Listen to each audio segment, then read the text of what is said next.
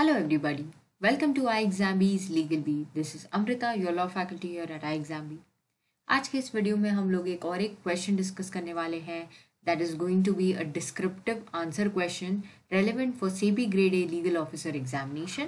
इस सीरीज को मैंने रिसेंटली स्टार्ट किया है exclusively for the phase 2 exam preparation for SEBI grade a legal officer जो कि अभी जल्द ही कंडक्ट होने वाला है। उसके लिए डिस्क्रिप्टिव सेक्शन के लिए काफ़ी सारे स्टूडेंट्स को क्वेरीज भी आते रहते हैं। So this series is definitely going to be very helpful for you all as also I am going to discuss sample answer points in all these videos. आप इन पीपीटीज को भी डाउनलोड करके रख सकते हैं and get different answers with you, different important questions with you. इन सब को आप प्रैक्टिस भी कर सकते हैं। अगर आपकी कोई भी क्वेरीज है, you can reach out to us directly in the comment section of this video.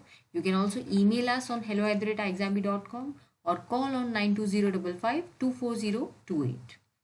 And yes, don't forget to subscribe to LegalBee and stay updated with all such kind of beneficial videos at iExamBee's LegalBee. So this series, how to ace the descriptive section.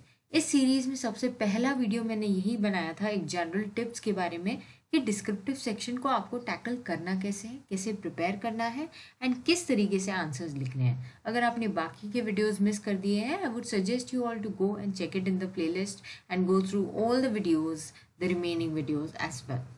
SEBI grade a legal officer phase 2 examination के लिए है ये specifically. इसका pattern जो कि अभी अभी change हुआ है इस साल सेबी का, पहले डिस्क्रिप्टिव सेक्शन नहीं था बट अब 70 MCQs के साथ 3 डिस्क्रिप्टिव क्वेश्चंस जो कि 10 मार्क्स ईच रहने वाले हैं, that has been added in your paper 2 syllabus. And if you can see the syllabus is criminal law, IPC, CRPC, evidence is there, corporate law is there. Corporate law you have Companies Act, LLP and IBC, and in securities law as you can see Act and also regulations have been added. So acing the descriptive section with such a vast syllabus is actually a task. So how you are going to focus on the descriptive section? आज के इस video में मैं आपके साथ एक topic discuss करने वाली हूँ from the Limited Liability Partnership Act.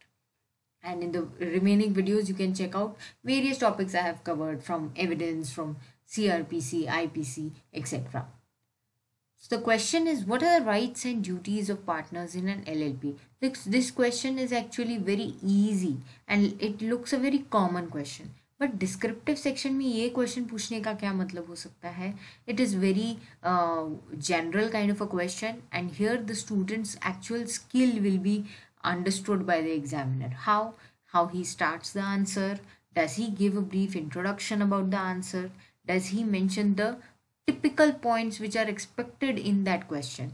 ये एक बात हमेशा ध्यान में रखिएगा कि एग्जामिनर को एक फ्रेमवर्क होता है दिमाग में, इवन इफ वो डिस्क्रिप्टिव क्वेश्चन है तो भी अगर आपके पास उससे रिलेटेड एक रेलेवेंट पॉइंट है जो डेफिनेटली उस टॉपिक से डायरेक्टली रिलेट करता है तो आपने वो पॉइंट को आंसर में ज़रूर मेंशन करना है, so that the examiner is able to make it out by reading that one point also that you are having a good knowledge of law and also you have very systematically expressed this. So systematically writing an answer is also very important way. So rights and partners in an LLP क्या क्या हो सकता है? Why is this so important question? Because in LLP, in limited liability partnership, specifically the relations of the partners are different as compared to what we have in a partnership firm, and this starts just because we have limited liability. This is the main reason. So you can start your answer with the introduction, and in LLP one partner is not responsible or liable for another's misconduct or negligence. ये आपको सबसे पहले clear करना होता है. The main punchline of the answer, try to include that in the introduction itself so that the examiner is very clear that you are having clarity on the question and your answer is also going to be worth reading. And an important difference from an unlimited partnership, that is the regular partnership, in LLP is that the liability becomes limited. If the liability becomes limited, automatically their limitation of liability will affect on their relations also, on their rights also, and also on their duties in the partnership. In a partnership firm, there is unlimited liability, so their rights and duties are different. but in case of LLP, it is different. We have the designated partner concept also over here. We have so many concepts which are there exclusively in LLP. Mutual rights and duties of partners in an LLP. Directly coming to the area now after giving a brief introduction. What are the duties of the partners? Partners are obliged to carry on or commence or the commerce of LLP towards the common benefit, fair and faithful towards each other. ये एक general duty है, ये actually common logic पर based है. Partnership में भी आपको ये भी ड्यूटी मिलेगी that they are going to act in faithful towards each other, all the partners, and they will be rendering the true accounts to each other. Duty towards indemnifying for fraud. This is an important point over here because even if your liability is limited in an LLP, you cannot do a fraud which is much more than your liability and then stay away from that by saying that my liability is not limited, is not unlimited, it is limited part. You will be bearing the indemnification of the fraud that has been committed by you. Every partner of LLP is required to indemnify the LLP from any losses that are caused to it by fraud in conduct of business of the firm. So this is one aspect that we have covered. There are various such areas. LLP is requisite to indemnify the LLP for any losses that were caused to it through a fraud inside the conduct of business of the corporation. Also remember, each partner is going to indemnify the LLP. अगर LLP कोई loss bear कर रहा है because of the conduct of the business. LLP is having its own identity. I hope everybody knows this. This is what is a company like feature which limited liability partnership is having. It's having its own identity, and because of that it is also having its own fund. It is also having its own existence, that is the legal existence. So अगर LLP के ऊपर कोई liability आती है, at that time what will be the situation? If it is due to a fraud which is conducted inside the business of LLP, then the partners will also automatically become liable for that. तो ये question दिखता easy है, लेकिन ये जो कुछ technical points हैं यहाँ पे, you have to remember all these points that when the LLP will be having its sole liability and when the partners can have their liability in spite of not having any particular liability for that, but if they have committed fraud or any fraud has been generally taken place in the conduct of business of the corporation. Rights of the partners. Each partner has a right to participate in conduct of business of LLP. Very general right. Each partner is obliged to attend diligently their responsibilities in conduct of business of LLP.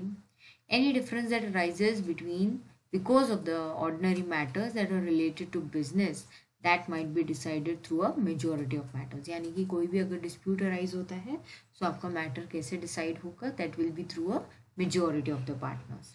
And every partner is required to have the right to express their views prior to the matter is decided. So this kind of democratic concept you will find in the working of a LLP. That's why the LLP concept is quite successful nowadays. Each partner is having a right to have access as well as inspection and copying the books of account of the LLP also. It should not be kept silent or mum. Nobody should have an idea that this is not known to them. ऐसा नहीं होना चाहिए. Everybody should have access to the inspections, to the case diaries, to the diaries, whatever are there relating to the affairs of the LLP especially. So they all should have transparency in it. And when a partner dies, what will happen? This is also important point. Their heirs or legal representatives would have the right to access, inspect as well as copy. And also they can choose to or elect to continue as partners in that particular case. Even if they are legal heirs or legal representatives, then also they will be choosing that they want to continue.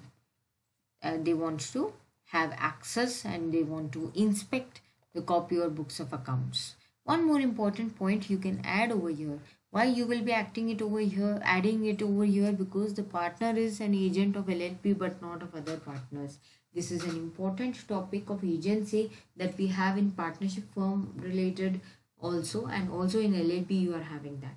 But what is the important thing here? That partner is an is an agent of LLP but not of other partners. क्योंकि बाकी के partners से correlation नहीं आएगा, liability limit हो जाती है. So this is automatically talking about the relation of the partners with the other partners. They are agent only of LLP and not of other partners. ये आपने पार्टनरशिप फर्म में क्या पढ़ा था, I would suggest you all to go through and check it out, and उसको भी आप distinguish करते हुए यहाँ पे एक स्मॉल पॉइंट में लिख सकते हैं that in case of partnership firm, partner is an agent of a firm as well as the other partners, but in case of LLP it is not so. Section 26 of Limited Liability Partnership Act 2008 specifically talks about this provision. Every partner of LLP is for the purpose of business of LLP. This is important. Only for the purpose of business of LLP. He is an agent of LLP and not of other partners. This is not possible in an LLP. So this is again a key point. अगर आप ये point add करते हो, examiner will be impressed that you are having good knowledge and also to the point knowledge, means what is actually asked in the question and you are able to reproduce that. The only thing is that you should be going in systematic manner. Sometimes students have content but they are not able to express themselves well. They are not able to articulate the sentences. They are not able to decide that which point has to be mentioned first, which afterwards. Always remember, try to go on in the form of a series, in the form of a storytelling kind of approach. And that you can adopt along with the formality in your answers also. If you are having a flow in your answers, definitely you will be scoring well in the examination. If you have any queries, you can reach out to us directly in the comment section of this video or by any of the mentioned modes over here. Don't forget to subscribe LegalBee and prepare 50% faster with us at iExamBee. Thank you everybody. Have a good day.